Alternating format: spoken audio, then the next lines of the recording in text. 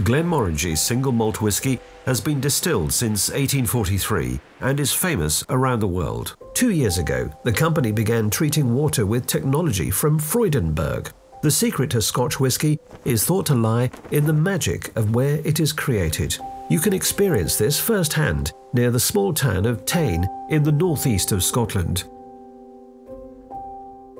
The essence of the Glenmorangie brand is first and foremost, it's a luxury brand. It's the top of the malt whisky markets, the top of the whisky market, and the reason for that is it can only be made in one place, and that place is here. Sustainability is incredibly important to the Glenmorangie company, as it should be to everybody. And for us, it means a sense of being here for a long time. So firstly, our brand has been here in this place in Tain for 175 years. Secondly, we keep our product here for at least 10 years before we sell it. Always thinking about the long term, the future, and how to be sure it happens. And thirdly, it's a very special place. We need to make sure this place is here in the future. And to do that, we need to take a very responsible attitude to the environment, to the people who live here, and to the company in the future.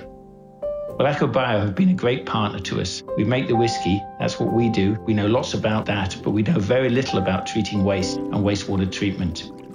And Aquabio brought that experience to us. The technology that Aquabio use in the Glenmorangie facility is what we call an anaerobic membrane bioreactor. For me, it comes in 3 stages. You have the reception stage where you're conditioning material before it gets passed into the digester. The digester does the hard work with the bacteria, is actually breaking the material down.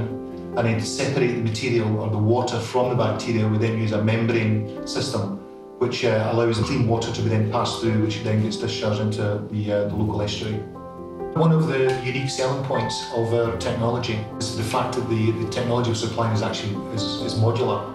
That is interesting because it actually suits industries with different size or different volumes of waste that they're producing. The AD plant is cleaning up 95% of our COD load, and what that has led to is us being a major contributor to LVMH, and because we're reducing our COD load by 95%, the total COD load for LVMH has been reduced dramatically as well.